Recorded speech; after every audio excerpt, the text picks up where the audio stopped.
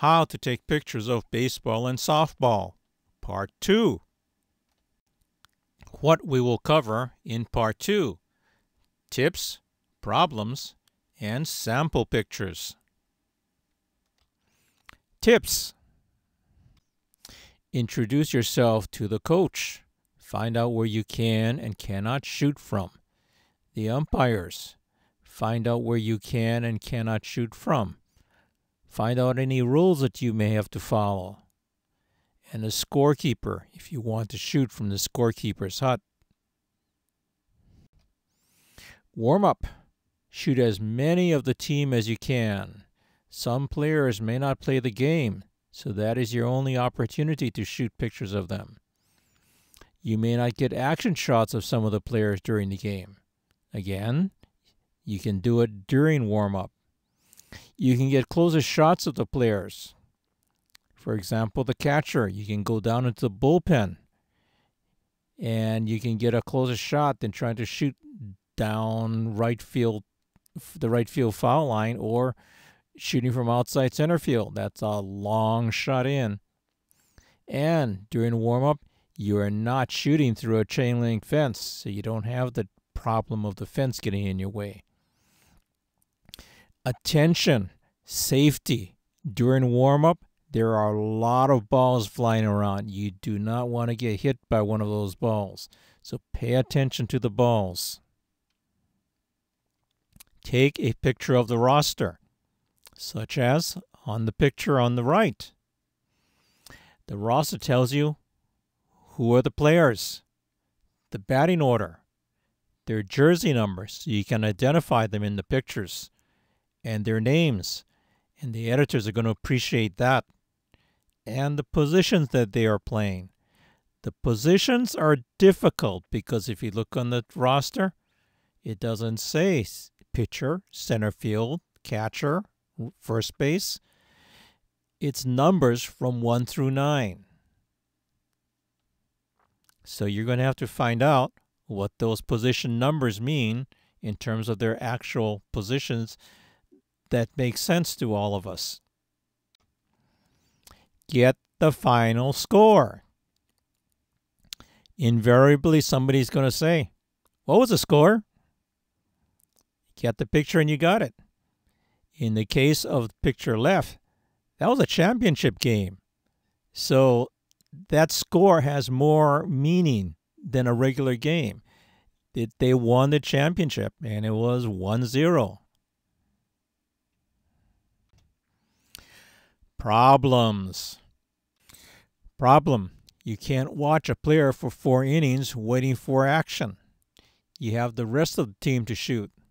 So if you can't get your action shot, you just have to shoot the static pictures, as in the picture left, or warm-up pictures, as in picture right. Problem. Shooting through the chain link fence. Chain link fence is all around the baseball and softball fields. So you're going to have to shoot through a chain link fence to get many of your shots. See the Common Problems video on how to shoot through a chain link fence, linked with the card above and also in the description below. Problem. Solid backstop behind home. So picture left is what we're trying to duplicate. But let's look at the picture on the right. We have a problem. The camera that shot picture left was about the shoulder height of the batter. If we look at picture right, you can't do that. Shoulder height of the batter is a solid backstop.